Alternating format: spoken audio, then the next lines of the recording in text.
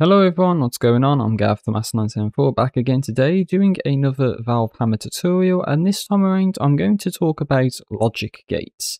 Now, there's a couple of things I need to say about this immediately. What I'm going to be demonstrating is effectively the middle of an input and output chain.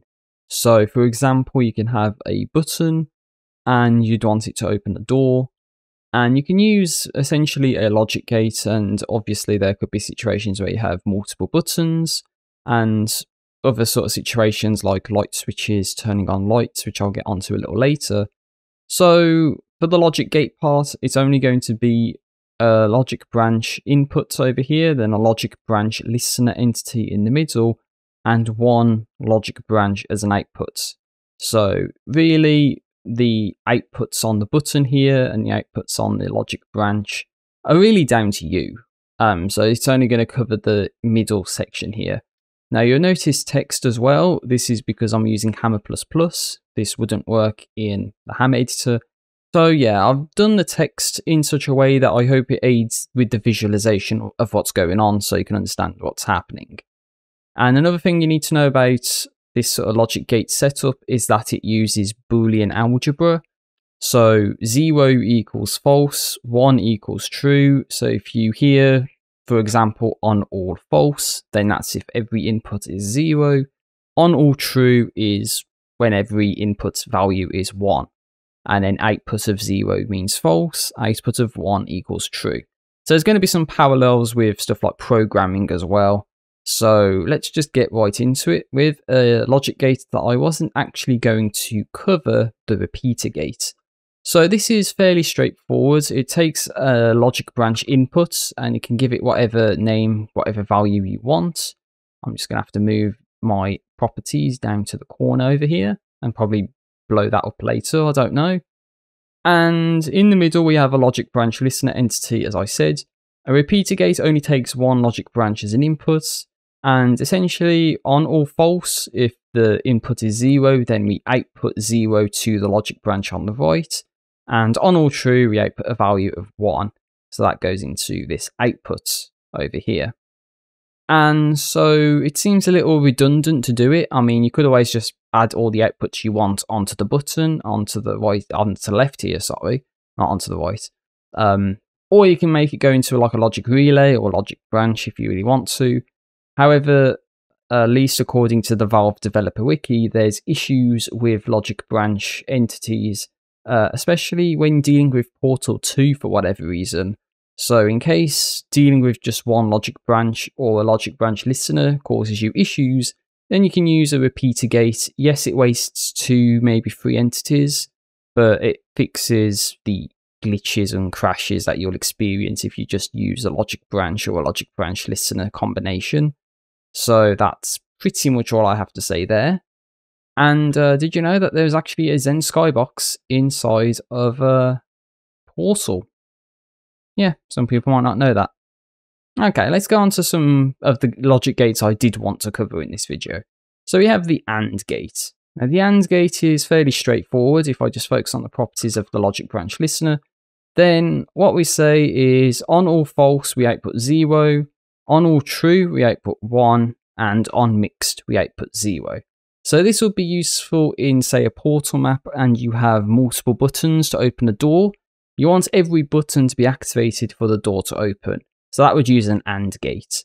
So a button would go into a logic branch, and then you know, on open, for example, you would set the value to 1, on close 0, and every logic branch has to have a value of 1 for the output to trigger, which in this case would be the door opening. And you just have the number of buttons or logic branch entities in this case as logic branches in our logic branch listener, and the outputs are what I've just stated. So move on to the OR gate next, and this one is also fairly straightforward. It's essentially the same as the AND gate. So on all false is an output of 0, on all true we have an output of 1, but on mixed we have an output of 1 as well. So basically in this situation it doesn't matter if 1 or more or all of the inputs are valid. I know all is a little, like, you know, difficult to say and understand, I guess, especially when I say it. But yeah, it doesn't really matter. Any one input can be true to allow an output to be fired. So I don't know, if you want to deactivate a shield and there's 3 input sources, then it doesn't matter which tower you go to deactivate the shield. As long as one of the towers gets deactivated, then the shield goes down, something like that. And it's worth noting as well that for the AND gate and the OR gate, it's an example of a multi-input situation. So you can have 2, 3, 4, 5, 10, 20 inputs. The logic still remains the same. So I just thought I'd point that out, because some of the logic gates I'm going to cover are only single input or duo input. So we'll get onto the duo inputs later. But we have the NOT gate next, and the NOT gate is pretty much the exact opposite of the repeater gate. You take the input value and you reverse it, and that goes to the output. So on all false, you output 1, and on all true, you output 0. So don't know of any situations where this would be useful, but essentially you take a logic branch and you reverse its numbers and then just output that to a different logic branch. So 0 becomes 1, and then 1 becomes 0. Pretty straightforward. And that's only one input, if I didn't mention that already. Next up, we have the NAND gate. So it's essentially a combination of the NOT and AND gates. In this context, we have on all false, which you output a value of 1 because of the NOT condition. But this time on mixed gives an output of 1 as well. And on all true equals 0. So that's pretty much the NAND gate. Again, I don't know of any situations where this is useful. Maybe the tower situation I mentioned before, but then, that's whatever it's going to be. So it depends on the number of inputs, and if all of the inputs are true, then you output false. And even if one of the inputs goes down, then outputs are triggered. So that's pretty much what happened with the NAND gate. And moving on to the NOR gate, it is essentially a combination of the NOT and OR gates, except this time on all false gives an output of 1, on all true equals 0, and on mixed outputs 0 as well. So in this case, it would probably be with the tower situation I just mentioned, you have to deactivate all of the towers for outputs to fire. So yeah, essentially only outputs true when all of the inputs are false. So that's that situation. Now we can move on to the XOR gate. This is going to be a little interesting. It only takes 2 inputs, and essentially on all false we output 0, on all true we output 0, but on mixed we output 1. So I remember hearing about the XOR gate when hearing about Generation 1 Pokemon sprite decompression, and there's a lot of XORing of binary strings. So essentially it's 0 if they are identical and 1 if they're not identical. So if you have a 0 and a 0 and you do an XOR operation, then you get 0. If you have a 1 and a 1 and you do an XOR operation, you get a 0.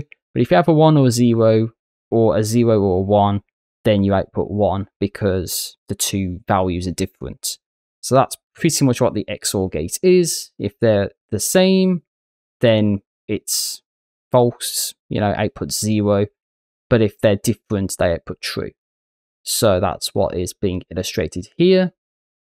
And the example given is, for example, light switches. If you only have 2 light switches to turn a light on or off, it doesn't matter which light switch you use, the state of the light is going to change. So, it doesn't matter which button you press, the lights are either going to turn on or off. So that'll be an example of using an XOR gate. And then you get the XNOR gate, which is pretty much the exact opposite. On all false outputs true, on all true outputs true, but on mixed outputs 0. So whereas with the XOR gate, it was only when they were different, they output true. In this case, it outputs true if they're exactly the same. So if they're both false or they're both true, it outputs true. And if they're different, it outputs false. So that's pretty much everything I have to say about logic gates. Hopefully I've explained it well enough for you to understand, and hopefully the presentation's been acceptable. And yeah, I just wanted to get this video done. Let me know what you think. Hopefully you find it helpful, or if you have any examples, better examples than what I provide at least.